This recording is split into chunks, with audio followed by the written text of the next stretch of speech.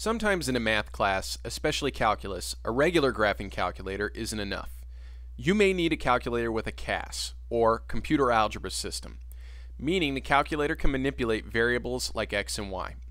In this video, we take a look at the two most popular Texas Instruments calculators with a CAS, the TI-89 Titanium and the new TI-Nspire CAS.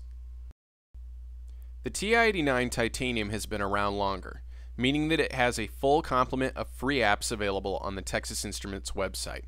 As with most calculators, it comes with a removable cover for added protection. The back cover is easily removed to reveal the 4 AAA batteries that power the calculator and a small backup battery that is accessible with a screwdriver. At the top of the calculator, there is an older style I/O port as well as a USB input. These can be used to transfer files between calculators or to receive apps and operating system updates from TI.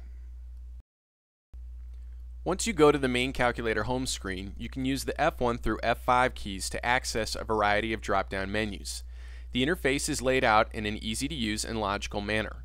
A similar interface exists in the TI-Nspire CAS. Generally speaking, we like the user interface of the TI-89.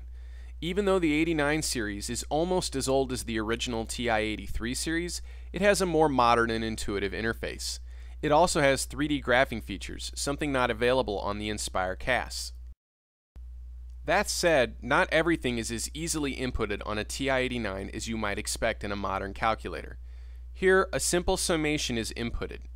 As you can see, the user must know the right combination of inputs, since the TI-89 doesn't load a template that can easily be filled in. Once entered, the summation does appear in math print format, but it's too bad that users can't enter it that way.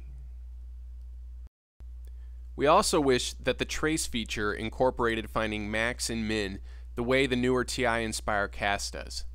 If you've used a TI-84 before, you won't have any trouble with the 89's graphing features, but it can be confusing for first-time graphing calculator users. The TI-Nspire CAS comes in 2 versions, the newer touchpad on the left and the click pad on the right. Both have a USB port input. Their button layouts are different, but their capabilities and menus are the same. The other significant difference is that the touchpad has a removable keypad to access the batteries. The click pad does not, opting for a rear access panel. At this point, there are no other keypads available for the Nspire CAS. The feature set of the Nspire CAS is extremely similar to the TI-89.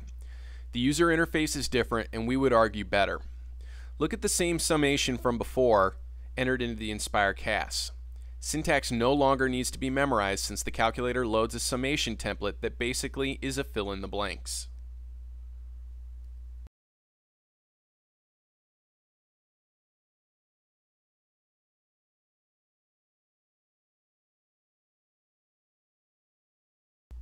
Other than the missing 3D capabilities, the Nspire CAS is also superior with graphing. It is very easy to find a maximum, minimum, or intercept since the trace feature finds them automatically. Considering how often those features are used in a calculus class, this is a significant advantage for the Nspire CAS.